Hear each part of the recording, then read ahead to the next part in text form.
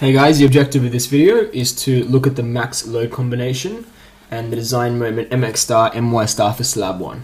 Just to give you a bit of perspective where we're at, we've found the depth of our slab and now we're going to be looking at the moments on our slabs at different regions, and then based on that we're going to be looking at designing the reinforcing in order to handle that type of moment on our slab. So the first thing we need to do is work out the load on our slab.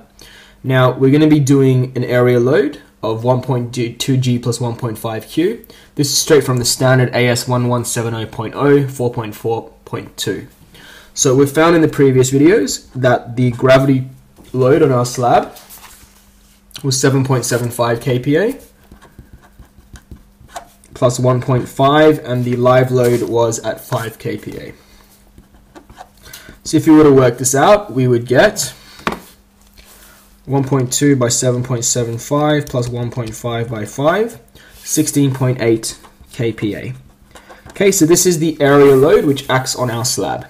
And as you can see, the 1.2G and 1.5, they factor up. Okay, so they increase the load. It artificially increases the load, factors the load up, which makes our design safer because we are pretending we're designing for a higher load.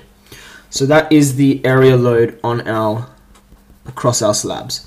Now to do the next part of this, we need to look at the slabs of interest. So we're first going to be designing for slab number 1. So slab number 1, I'm just going to draw it over here.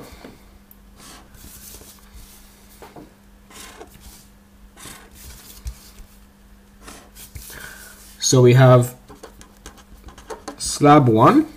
So we need to know the LX and LY values. So they're the lengths of the short and long span. Now because it's a square, it doesn't really